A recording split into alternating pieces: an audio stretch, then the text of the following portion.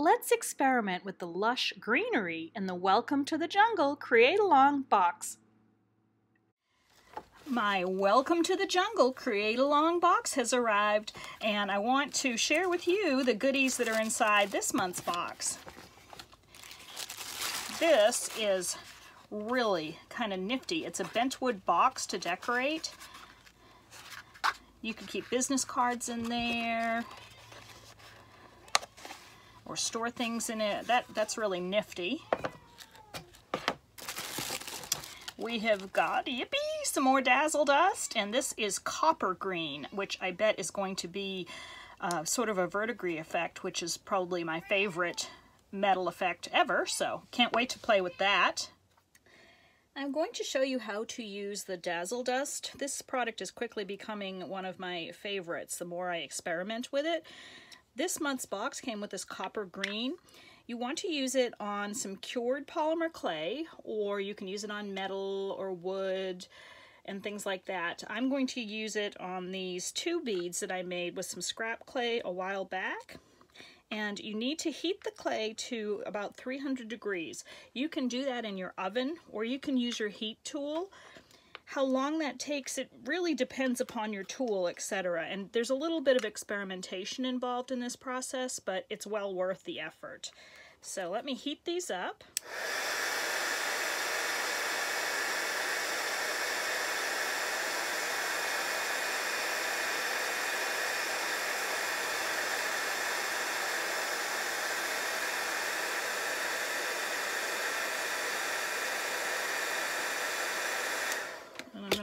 We're going to dip them into the powder. You can pour the powder over them too.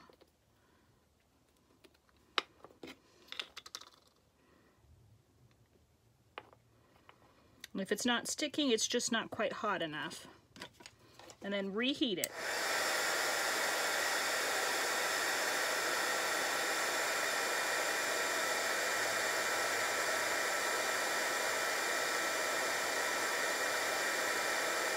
And then you can add more. Ooh,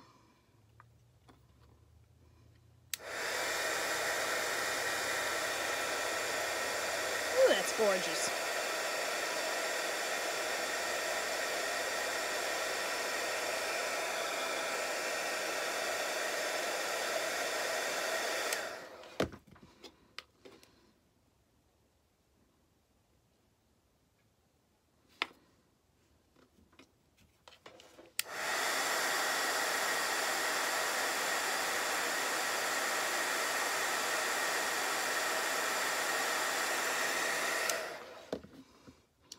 You can add as many layers of this as you want to get the effect and the finished color that you like.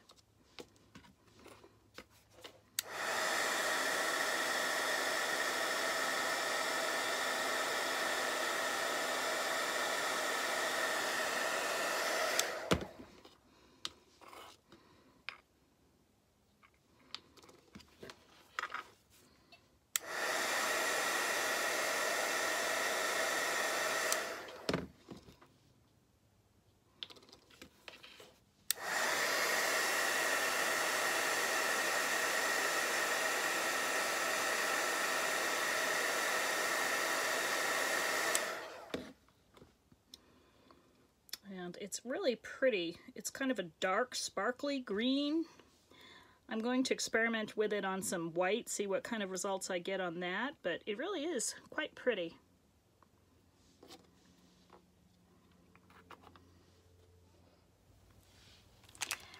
We have got some, oh, look at that one. We've got some deco discs, and this set is called Jungle Flora. And that one's pretty. It's flowers, and whoops, this one is sort of leafy vines, but this one, I love this one with the ferns and the leafy fronds. That one's going to be the bomb diggity. Use a release agent like water or mica powder when you're using your deco discs. I like to just use my fingers to transfer the pattern.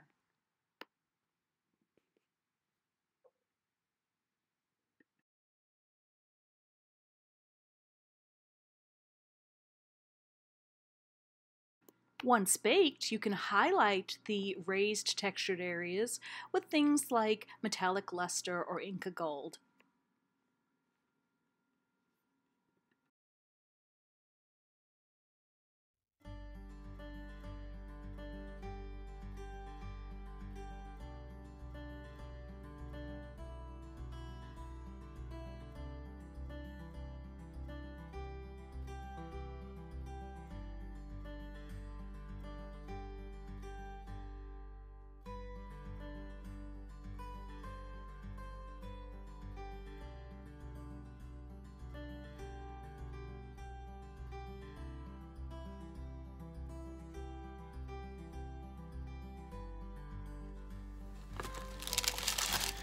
And in here we have got a really cool silk screen that it's called Tribal Leaves. You can see it a little better from that side. It's a really pretty all over pattern. It would work great for feathers too. That's going to be fun to experiment with. Place your silk screen with the colored side against the clay sheet and then add your paint. I'm using some dark green acrylic paint. Wash your silk screen right away after use so it's ready next time. And this is the Bargello Leaf Stencil. That's a pretty one too. I'm using the stencil over the silk screened image, and I'm going to apply some somewhat sheer gold mica powder.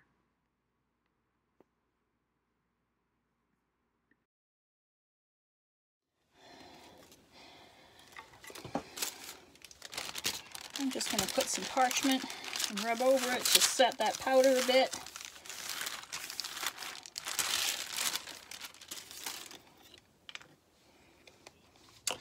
All right, what else have we got? We have got another one of the new rubber stamps from CreateAlong.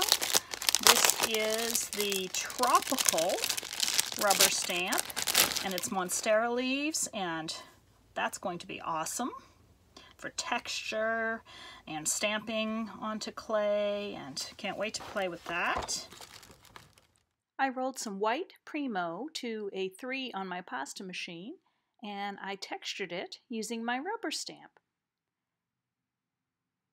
Then I decided to add some different shades of green with alcohol inks before I cut out the shapes for some earrings I wanted to make.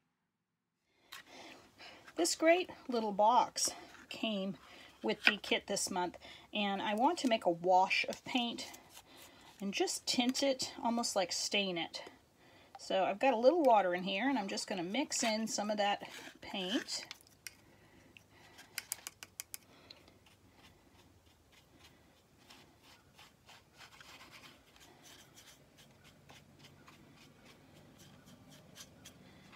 And just paint the whole box. I'm not going to paint the inside, I'm just going to paint the outside.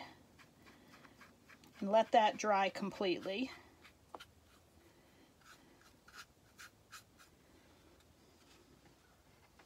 I actually ended up using the Dazzle Dust on the little wooden knob for the box also, and it worked beautifully on the wood.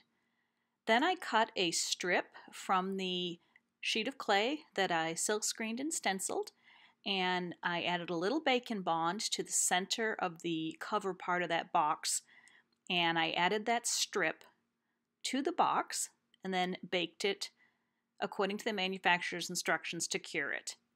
I think I'm going to use this as a special gift card holder for my mom for Christmas. I'm Cindi McGee, and I hope you enjoyed exploring some surface techniques using the lush, tropical, leafy things in the Into the Jungle CreateAlong box. Remember to share your projects in our CreateAlong Polymer Clay Tribe Facebook group.